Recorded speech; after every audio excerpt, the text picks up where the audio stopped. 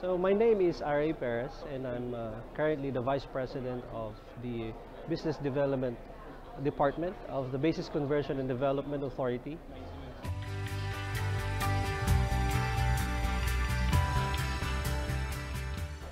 So currently, we have this Clark Special Economic Zone, where we have what we call a main zone, and part of that is already being operated by an integrated operations center, although right now it is purely focused on security and safety.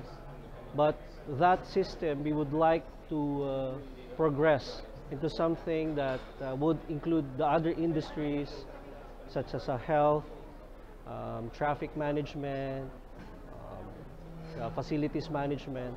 So all the gamut of being a smart city. And of course, we have this Clark Green City project where it's just near from that main zone of the Clark Special Economic Zone.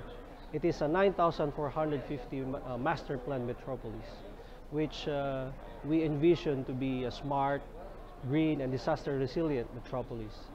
So first of that is that being smart would mean that we will introduce a citywide network infrastructure where it would manage everything from public safety and security, traffic, environment, facility management, and public information.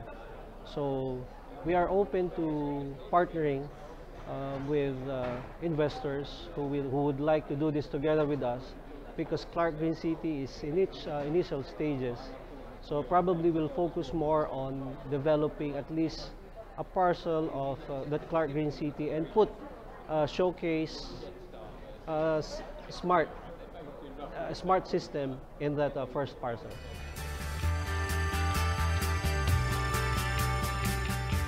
Of course, it's in the Philippines, as a smart city, it's hard to find a model for a smart city.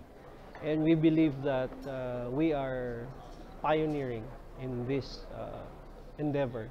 So we have to learn from scratch, basically.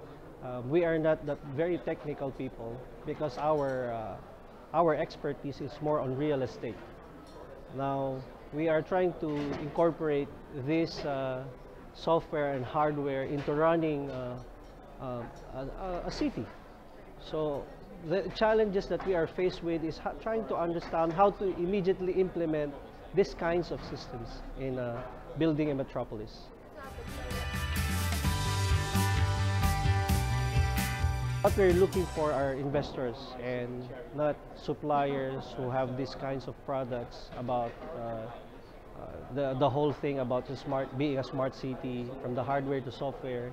So what we're looking for is someone who's willing to take the risk with us in building a city that is very greenfield. For us to make this happen is that we need the support of the private sector. So of course we have to balance profitability and the mandate of the BCDA as a catalyst for economic development. So we have to balance these things, and together there's plenty of opportunities with working in a new city, because you have everything there, and it is a very large space, so a very large area with 9,450. So there's room for everyone, and with that largeness of space, we also require the help of the private sector in trying to fill in the different aspects of a city. Yes. For me, because it is my first, and actually I've learned a lot.